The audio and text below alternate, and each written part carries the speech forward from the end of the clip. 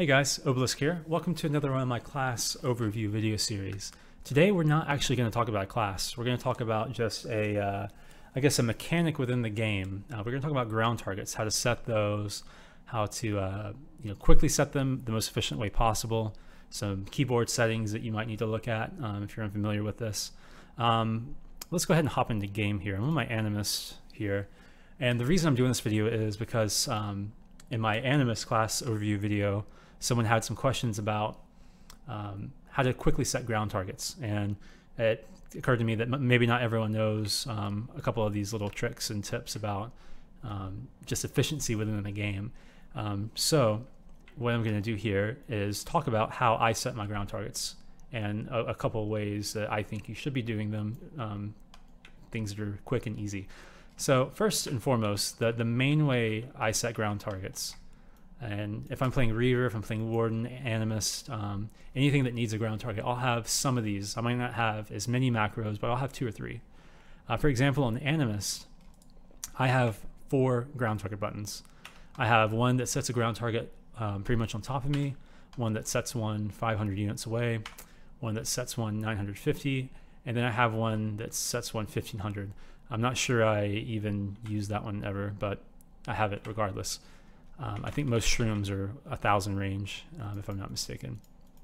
Anyway, so the quickest and easiest way to just throw down a fast ground target is to make these macros.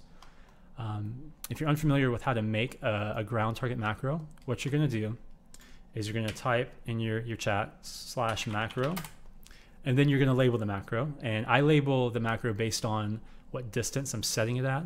So for example, we're going to make a macro that sets it, the ground target 750 units away. So I'll just label it 750. And then you'll hit a space, and then you'll /ground set 750. So the command is /ground set 750, and to make a macro, you type /macro, you label it, and then you type in the command you want entered. If you don't have very much experience making macros. So this is what we have here. So then I'll hit enter, and then a little icon deal will appear on my cursor, and I'll just put it on my quick bar, wherever. So I put it on my 9 slot. So whenever I press or click 9, it's gonna set that ground target 750 units in front of me, wherever I'm facing. So that's a super fast way if I want to just throw down a 750 unit ground target. And like I said, I have a variety of these, 1 through 4, 1, 500, 950, and 1500. So I can throw down shrooms, extremely fast. Like I'll put one here, put one here, put one over there. Just all over the place. Anyway, so that's probably the fastest. However, there might be times where you need to manually set a ground target.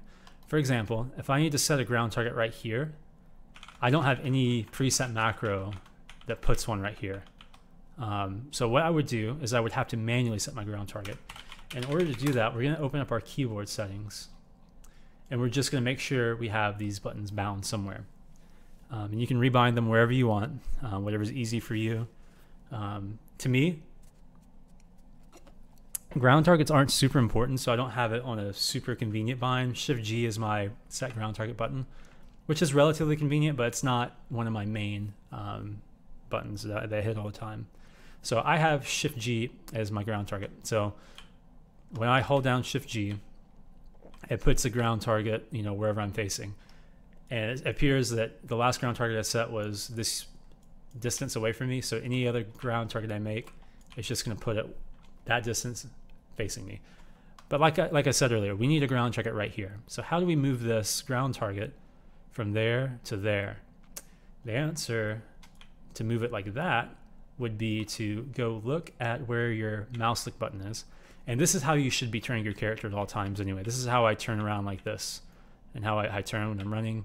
Mouse click's extremely important. It's the most efficient way to move your character. You shouldn't be using arrow keys. Look how slow this is turning around. You want to be turning like that. Anyway, so find where your mouse look, I guess function is bound. Mine's right mouse. So then what you're going to do is you're going to hold down Shift G, and then you're going to hold down your right click button or whatever it is. So I'm holding Shift G, and then I'm holding this. And then what you're going to do is just drag it forward and backwards. Okay, so this is going to set the distance, and if you're not facing anything or not, yeah, so if I face someone, I can't turn, obviously, unless I break face, then I can turn left and right. So what you're going to do is, if you're not facing anyone, you can just freely move your ground target wherever your mouse wants to put it. So like I said, you have to hold down your ground target button, mine's Shift G, and then you hold down your mouse click button, mine's right click, and then you just drag your mouse wherever you want to put it. And this super manual, super customizable. And then you can just put your ground target where you need it. So that's a fast way to do that. There is an issue with this, from what I found. When you're holding down Shift G, and then you hit your whatever your mouse pan button is, it's gonna do this to your camera. It's gonna awkwardly put you like that. So be careful not to hit your mouse pan button when you're holding down your ground target button, because it just makes it weird. And it might not do it when you, let's see. It's yep, still does it. Yeah, whatever your mouse click button is, it's gonna do that. I was thinking maybe if it was just middle mouse, it does that, but it's whatever your mouse pan button is. So hold down Shift G, and then hold down your mouse click button, and then just throw it wherever. So that's the super basic way of doing it. Now we have an issue where you want to put a ground target behind something. Okay, so we're within range of this ground target, but down here, as you can see, it says you can't see your ground target from here. Okay, so there's a weird function that you can do in order to see your ground target. And if you can see this, you can see this little dot floating above it. I suppose that's called the Z-axis, I guess, in this. And so you can set that, you can move that around. And how you do that is you hold down your ground target button, which is mine Shift G, and then you hold down your mouse click button, which is right click for me, and then you just move your little your scroll wheel as you're holding down Shift G and right click. Then all you gotta do is move that up and down, and that's gonna adjust this. So let's put it back on the floor, and then we'll put this behind this stone. Now it's behind this rock, so I can't see it. So what I'm gonna do, oops, I moved it a little bit. Yeah, still can't see it. So what I'm gonna do is I'm gonna raise this to where I can see this. And it might not work. Yep. So if I raise it high enough, then I can put the tangler behind terrain. So this is pretty useful. So for example, I'm gonna set a ground target just on top of me. If I can. Now I'm gonna raise this really high if I can. This might be as high as it goes. Yeah, that's as high. Well, no, we can go higher. So let's raise it super high.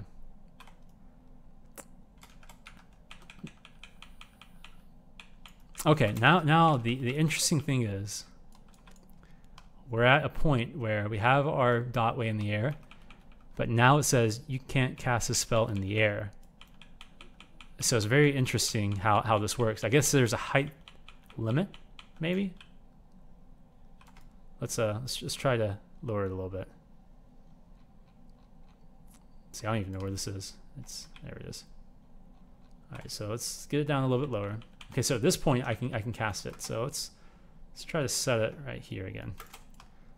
All right, so it's pretty high in the air. Let's see if we can cast a pet behind this building. Yep. Okay, let's get a little closer. Yep. So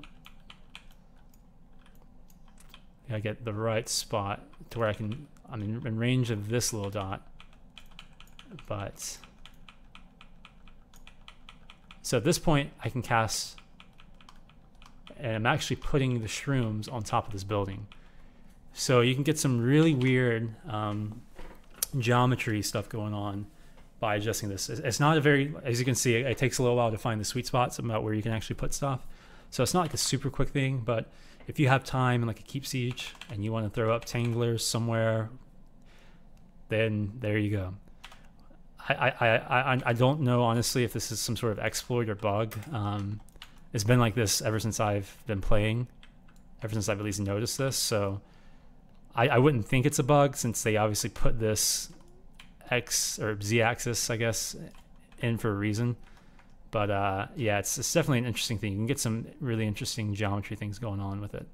So keep that in mind. That's sort of I guess an advanced ground target technique, a little bit more than just the, setting your macros and then your manual set. You can change how high you want the ground target, which, like I said, the most practical use is just throwing it over like a hill or like a rock, something that gets in the way. And we'll set it, let me get on my horse some a little quicker. We'll set it above this hill and then we'll run down, just so I can show you another practical use for it. So I'll put it right there. And let's see. Okay, so at this point, your area target is out of range. Oops. Put it back down. There you go. Out of range.